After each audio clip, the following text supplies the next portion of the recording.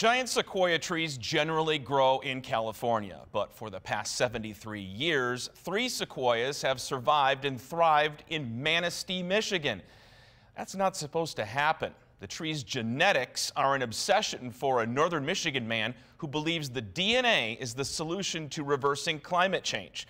13 on Your Side recently became the first television station allowed inside the laboratory that's saving the planet. Planted in 1948. For 70 years, it's lived and thrived on a high bank property overlooking Lake Michigan in the wind. Instead of dying, it's done this. The answer is in its genetics. 5 foot in diameter, over 110 feet tall. Giant sequoia normally don't grow in cold climates. Still growing, by the way. It shouldn't be, but it is.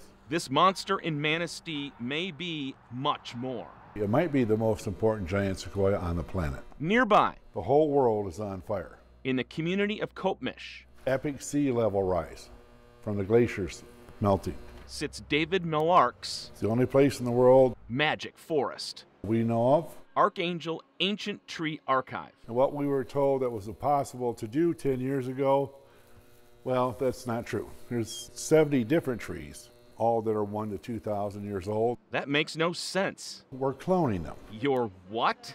We studied and searched the 500-mile natural range for redwoods in California, from the Oregon-California border down to Big Sur, and we found 70 of the biggest, largest, oldest living redwoods on Earth. This tree right here is one of those trees, and it's from a 2,500-year-old living redwood. So this is a 2,500-year-old living redwood, but the clock has been set back to 0. So you're doing tree time travel? The magic and miracles of micropropagation. This is 4 3,000-year-old giant sequoias in agar. Then in 2 months will form a root and grow to fill this jar. So we can reproduce 3,000-year-old giant sequoias and coast redwoods. In 2 months we can take these 4 out, cut them to 1/8-inch long pieces, and we can square the number. In 2 years, we can make 2 million copies of 3,000-year-old giant sequoias or redwoods. Used to hopefully reforest the planet. And why is that important? Climate change. If we don't go after climate change, all of us, right now, there's chances that are good within 50 years the planet will not be inhabitable for human beings. These trees are vital. We've cut down 98% of our old growth forests here in the United States. They soak up CO2.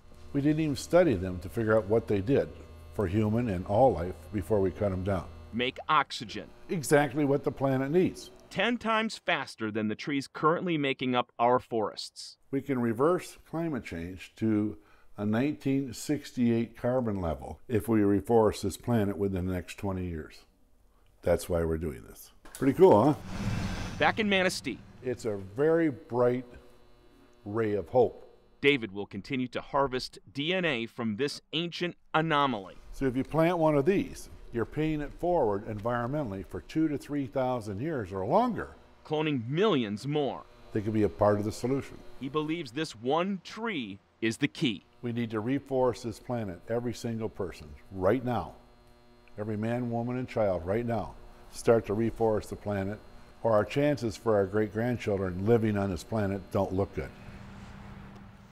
Archangel's trees have been shipped to many areas throughout the United States as well as countries around the world, including Australia, France, England, and that is just naming a few. So far, every cloned tree is thriving, including in cold weather.